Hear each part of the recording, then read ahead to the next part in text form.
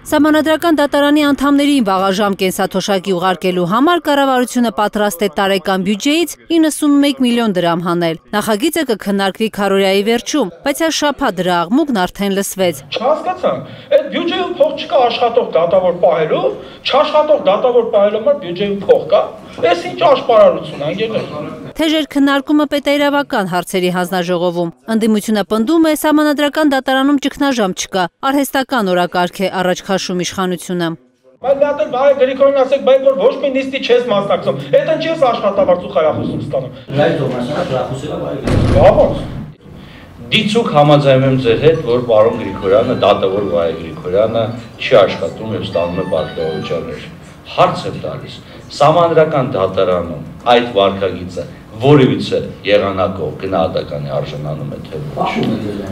Այսինքն ինչ է շանս վախում են ձեզ։ Լուսավոր Հայաստանի ղեկավարը կասկածում է, թե 2018-ի իշխանափոխությունից հետո միայն Սահմանադրական դատարանն է, որ չի վայելում ժողովրդի վստահությունը։ Այսպես իմ քայլում են մտածում։ Վստահում եք կենտրոնական ընտրական հանձնաժողովի նախագահ Տիգրան Մոկուչյանին։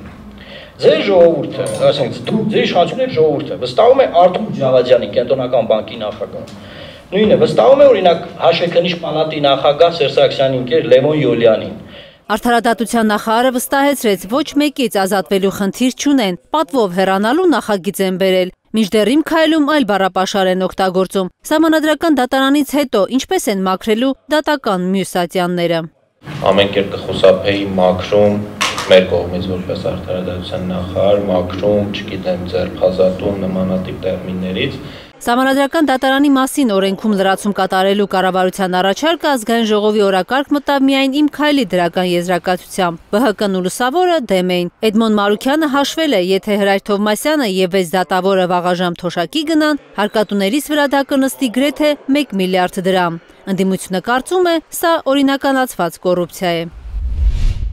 Իսկ քաղաքապետարանում կոռուպցիա կա, թե չկա, այս հարցը Լուսավոր Հայաստանից Անի Սամսոնյանը կպարզի։ Չնայած իմ քայլականներն արդեն հայտարարել են, որ նվեր կամ մաս ակցիայում կոռուպցիա չկա, ազգային ժողովի քննիչ հանձնաժողով ստեղծվեց, կազմը հունվարին պարզ կլինի։ Անի Սամսոնյանի համար էլ կարևոր չէ, իմ քայլից կաշխատեն իրենց հետ, թե ոչ, պատրաստվում են լսել եւ նվիրողներին եւ նաեւ քաղաքապետ Հայկ Մարությանին։ Լուսավոր Հայաստան Հայկ Մարության բանավեճից հետո խորհրդարանում ռումբի նման պայթեց Գագիկ Ծառուկյան Հայկ Մարության հակամարտությունը։ Օրեն թող դադար չխոսեն, թող այրոպորտում նայեն։ ԲՀԿ ղեկավարը ներդրողները բերել հեռավոր Աբու Դաբիից, իսկ քաղաքապետը դժգոհել է, ջինսով էին ու հեռախոսով էին անընդհատ խոսում։ Երկու օր է փորձում ենք վերցանել, երեք այդ մարդը ինչ էր ասում եւ ինչի մասին։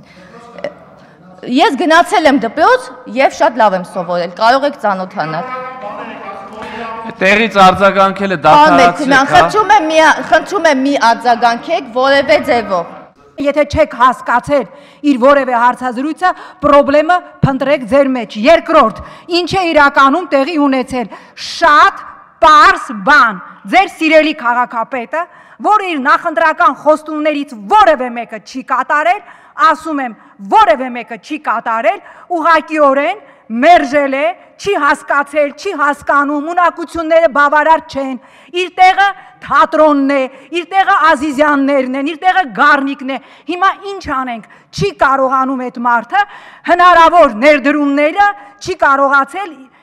բարենպաստ պայմաններ ստեղծել, որպեսզի այդ միլիարդավոր ներդրումները գան Հայաստան։ Սա է խնդիրը։ Կրքերն այնքան թեժացան, որ ԲՀԿ-ն կեսօրով բոյկոտեց ազգային ժողովի նիստը։ Վերադարձավ, երբ խորհրդարան եկավ վարչապետը։ Նիկոլ Փաշինյանը շնորհակալություն հայտնեց 2020-ի բյուջեի քննադատության համար։ Մեզ դա դուր է գալիս։ Դες դուխ տվեք մեզ եւ մենք կթռնենք անպայման։ Լուսավորն ու ԲՀԿ-ն դեմ քվեարկեցին 2020-ի բյուջեն ընդունվեց 77 կողմ ձայներով։ Վարչապետը եւ կառավարության անդամները լքեցին նիստերի դահլիճը, բայց նրանցից շատերը դեր կվերադառնան խորհրդարան։ Ազգային ժողովի քառօրյան կշարունակվի երկուշաբթիից։ Կարնե Մանգասարյան, Աշոտ Մնոյան, Հայլուր։